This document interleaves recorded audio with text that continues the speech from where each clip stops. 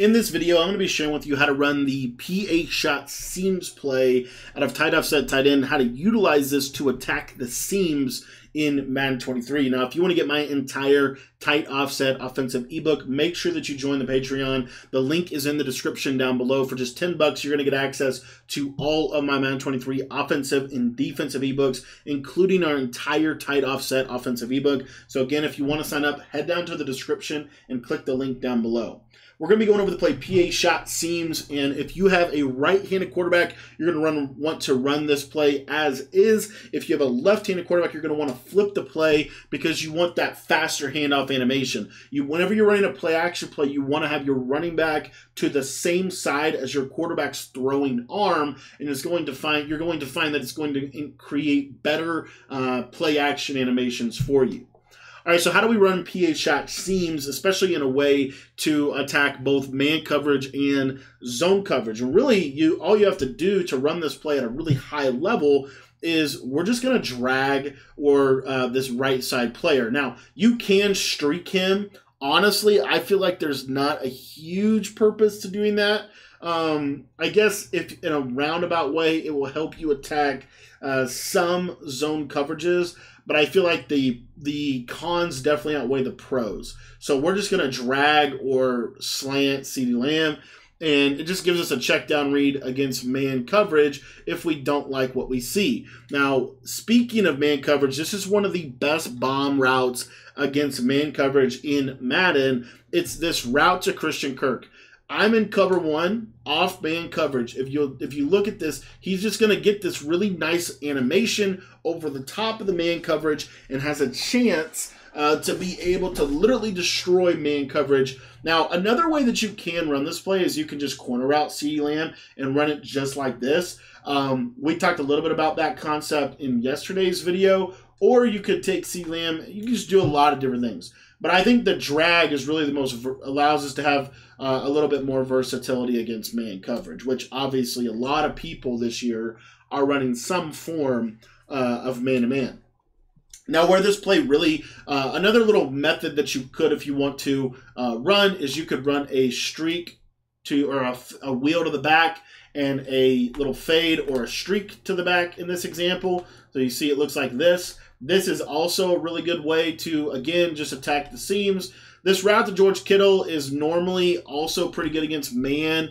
Obviously, George Kittle's not super fast, but if I was to flip this play and run it to Tyreek Hill, you'll see a lot of times he's actually going to light up against man coverage, passing that to the outside. You could probably have to freeform it, but that can also be another route for you if you wanted to do something like this. This is still a really, really good setup. And again, just get this ball away from the defender kind of thing. So where this play really shines, though, honestly, is against zone and specifically some type of, cover two. People don't know what to really call, honestly, against tight. It ends up being a lot of stuff like this, where you're getting kind of a double flat, the user in the middle of the field. And when we put this guy on an in or a drag, this can kind of suck the user down in the middle of the field. If that's the case, then we can actually freeform this seam streak up against any kind of cover two defense. So that's why this route is so good and it helps us to attack the seams on this play.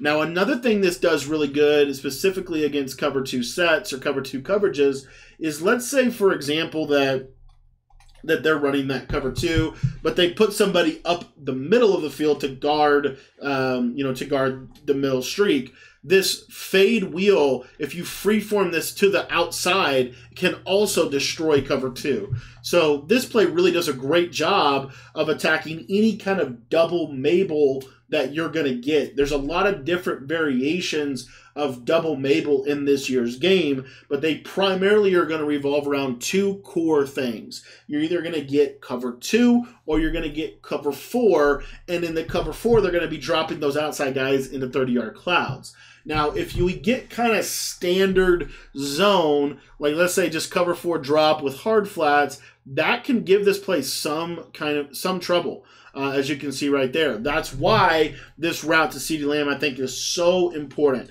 And there's a lot of ways that you can run it. Again, this little motion slant can also be one of the best variations of this play. Notice how it just cooks man over the middle of the field.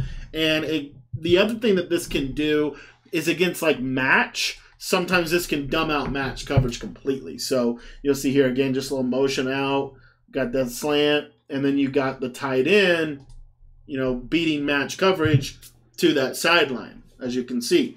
The other thing with match coverage, and I didn't talk about this before, sometimes what can happen against match coverage is this fade on the left will just be wide open. Kind of like the man coverage thing where he'll like get this real glitchy pass off animation. That can happen against match on this play. Now again, this is not something we're going to call primarily if they're running a lot of cover 4. If they're running a lot of cover 4, really we have other plays in this formation that are better against cover 4. Okay?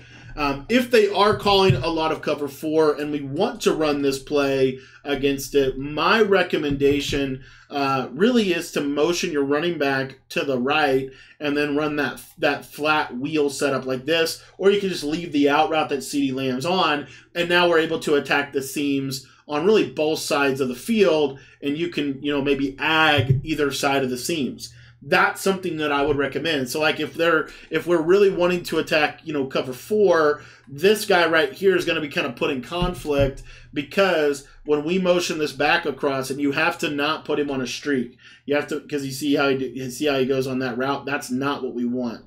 What we want him to run is we want him to run that angled streak. And again, I guess he's not going to do it now that we put him on it, so we'll put him on a wheel. But what you'll see here is now he's going to get out in that little area, and then you can kind of put him in a little pocket just like that right there. So this play is great for attacking the seams, which I think is super critical this year. You have to be able to have some plan for how you're going to attack the seam routes. I think this year, it's one of the most important things and real questions that you have to answer. Again, here's this route to the back again. You see how you're just going to kind of get in this little soft spot, against zone coverage, and then you also have the backside. Now, tomorrow we're going to talk about a concept that is also going to kind of attack this cover 4 or cover 3 shaded down zone a little bit more. You got to understand that if they're playing cover 3, they're also going to have, like, these seams are going to be open because they have to take away the corner routes, and that's the best way to do it. So even just putting the running back on a streak out of this look is still really good, because you see how the zones are going to just drift away from the running back, and we can check it down to him. So utilizing your running back in a strategic way is really, really important. This year, another little setup just for fun is we're going to drag our tight end, we're going to motion that running back over, and we're going to put him on a streak. So you see here again, now we get that same kind of deal. We're putting that linebacker in conflict in the middle of the field, and if the user runs down to the drag, we can throw the running back. If the user runs the running back, then we're probably going to have the drag route. We also have streaks on both sides that are really good at attacking cover 2 and any kind of double Mabel set. So that's the seams concept out of it. A couple different ways to run it. And it's really one of the best concepts, I think, in the entire game, especially because it's going to be hard for them to run any kind of off-coverage man because of how bad the locomotion is this year against this. This just destroys off-coverage man, as you can see right here. So if you want to get the rest of my tight offset ebook, make sure you join the Patreon. The link is down in the description below.